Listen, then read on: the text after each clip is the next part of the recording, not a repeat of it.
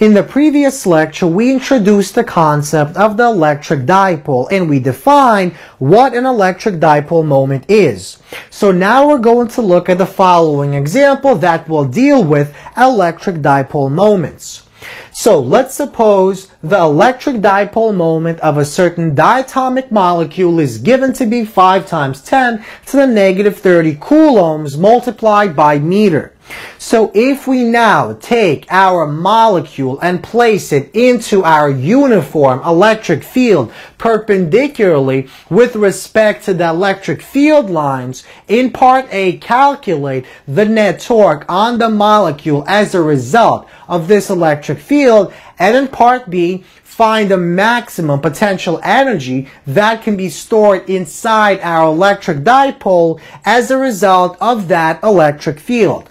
So let's suppose the electric field is constant and it's given by this magnitude, 1.0 times 10 to the 6 newtons per coulomb. So initially we take our dipole molecule and we place it into our field as shown, so that this angle with respect to the x-axis is 90 degrees. So we want to calculate the net torque in part A.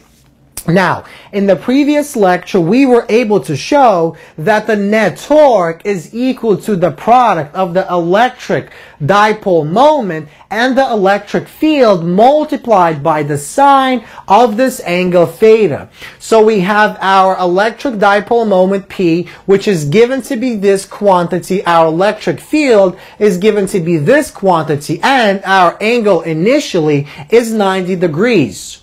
So we plug our values in. Sine of 90 is 1, so we simply multiply these two quantities and we get 5.0 times 10 to the negative 24 newtons multiplied by meter is the net torque. Now let's move on to part B. Find the maximum potential energy that can be transferred into our electric dipole as a result of the work done by the electric field on our electric dipole. So, recall that in the previous lecture we showed that the potential energy U is equal to negative P multiplied by E multiplied by the cosine of the angle theta.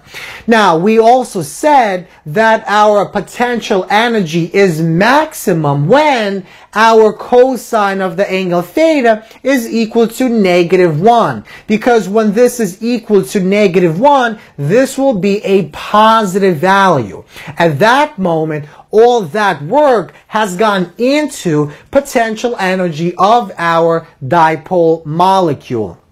So, that means the potential max, or the potential energy maximum, is equal to negative P multiplied by E multiplied by cosine of the angle 180. So, an angle of 180 degrees simply means that our electric dipole moment vector is anti-parallel with respect to our electric field.